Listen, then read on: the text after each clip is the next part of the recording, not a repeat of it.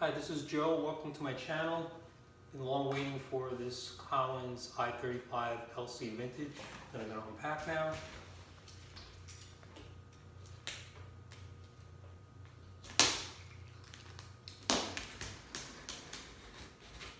For a while I was looking at a lot of different models and decided what I wanted to get, and I was just sold on this. That's the way it looked. I haven't seen one in person, but some videos that I've seen, specs on it, and the tone. That's really well. Wow.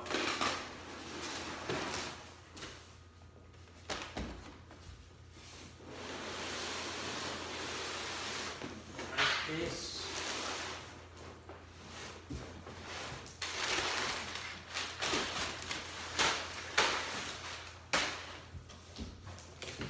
Purchased this.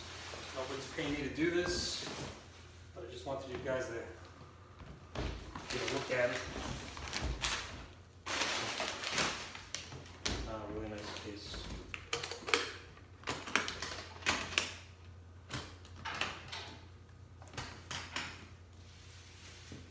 Man.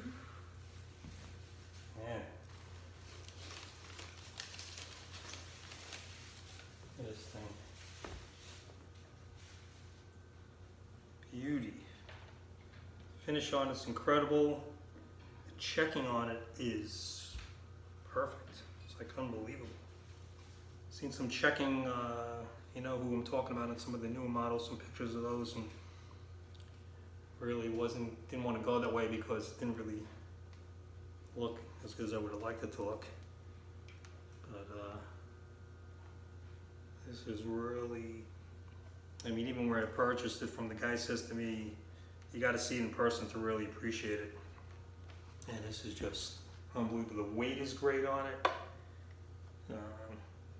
The aged hardware is great. The color is great. The neck is beautiful. The fretboard. Let's plug it in.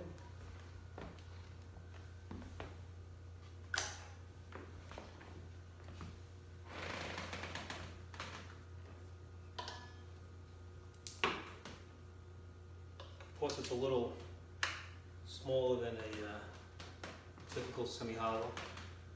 It's supposedly 15 inches.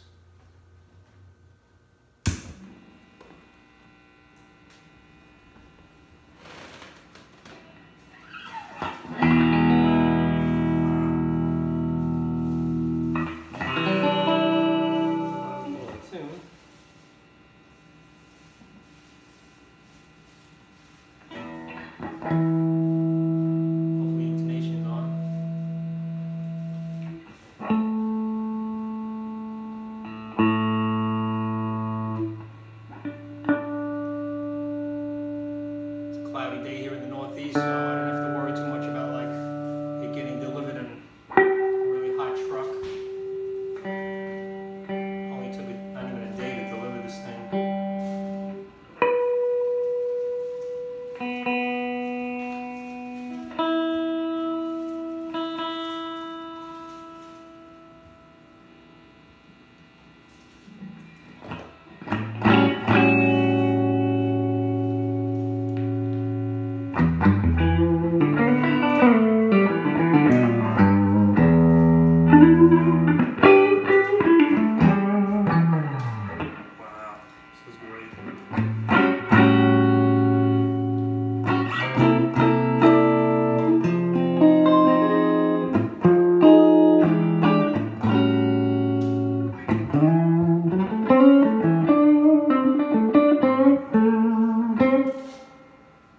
That's with no pedals. I got a clone plugged in but not on. I guess it's using a little bit of its buffer, but it sounds great. I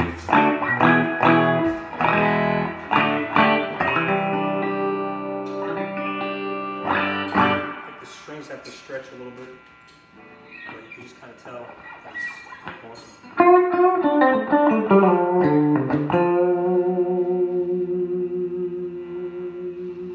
Seems